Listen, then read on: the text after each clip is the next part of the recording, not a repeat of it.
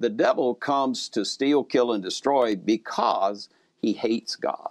Ask the pastor. Why does Satan even bother with us? If Satan already knows the outcome, his demise, then why does he even bother with us? I think one of the reasons that Satan continues on like he does is the same reason that we continue on in our sin, is that really we don't believe what God has said, or we don't listen to what God has said, or we don't care.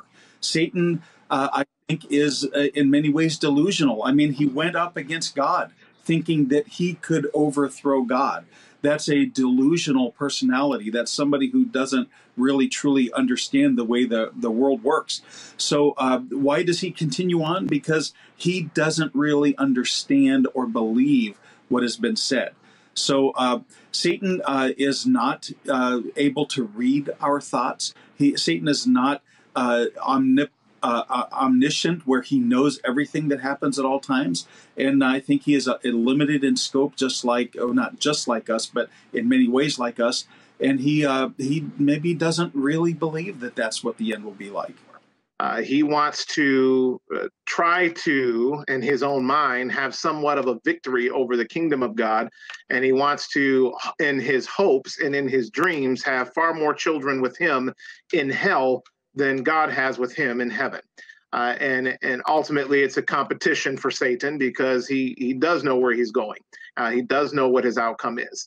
But again, he just wants as many people to go with him as he possibly can. So it does not stop him from attacking. It does not stop him from making any effort or trying to bother with us. And again, remember that his goal is to get you to turn your back on God. And this is why he tries to do everything to discourage us. He tries everything to defeat us. But because greater is he that is in me than he that is in this world, I can't be defeated. He hates God. He was going to exalt himself above God. He lost. He was kicked out. He was broken way before we were made. I mean, he was already lost his deal.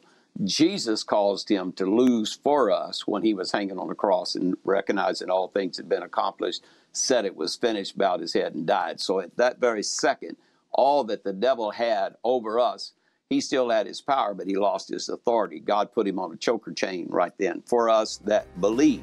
But the devil comes to steal, kill, and destroy because he hates God.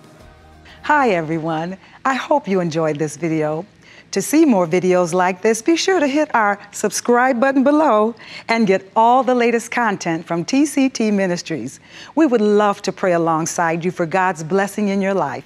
Email your prayer request to prayer@tct.tv or click the link below and submit your request at tct.tv. God bless you, and thank you for watching.